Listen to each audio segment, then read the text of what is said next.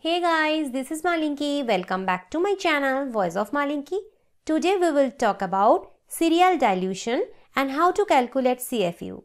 And if you are new in my channel, please subscribe my channel, and if you like my video, please do like, comment and share my video. Suppose you collect a sample of bacteria from your nearest sewage tank. Now I ask you to count the bacteria present in it. Is it possible? Yeah, it is. But how can you do that? So you can follow the serial dilution method. A serial dilution is the stepwise dilution of a substance in solution.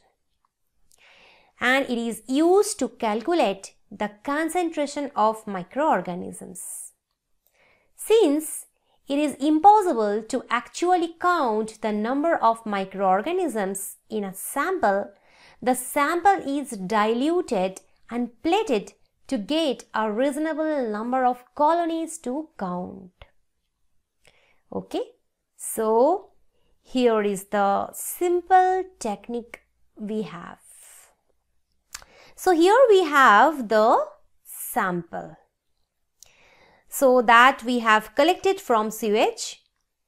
Apart from these, we need to collect some test tubes and petri dishes.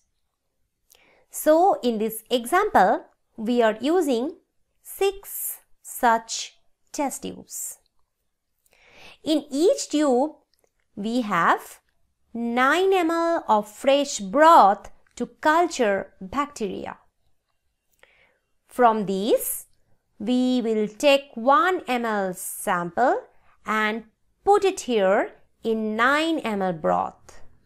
That means the dilution is 1/10, that is 10 to the power minus 1.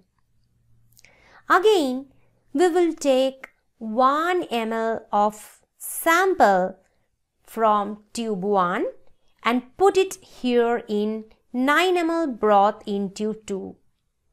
That means the dilution is 1/100, that is 10 to the power minus 2. Again, we will take 1 ml culture from tube 2 and put it here in 9 ml broth in tube 3. That means the dilution is 1/10 to the power 3, that is 10 to the power minus 3. Again, we will take 1 ml culture from tube 3 and put it here in 9 ml broth in tube 4.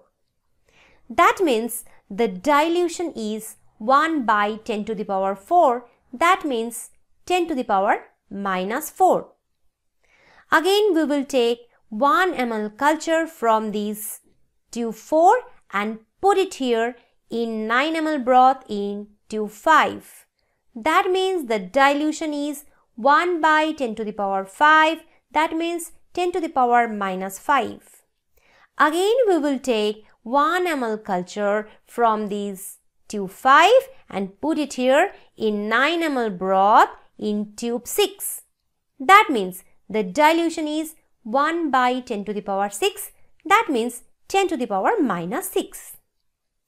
Next, we will plate them in petri dishes to generate colonies.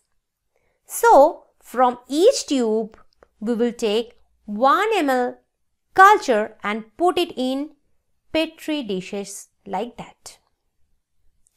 Now you can see the result.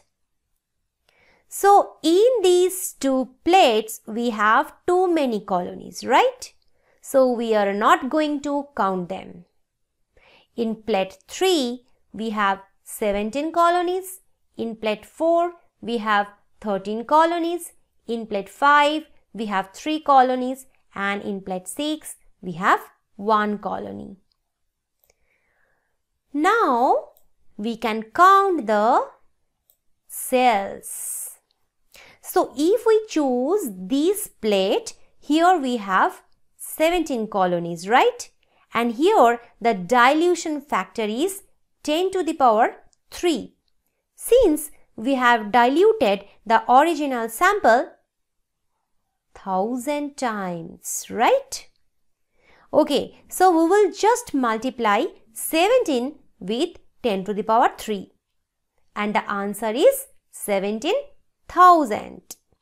That means 17,000 bacterial cells are present per ml of original sample. It is also called CFU or colony forming units. So this is all about today's lecture. I hope you understood the lesson. Thank you.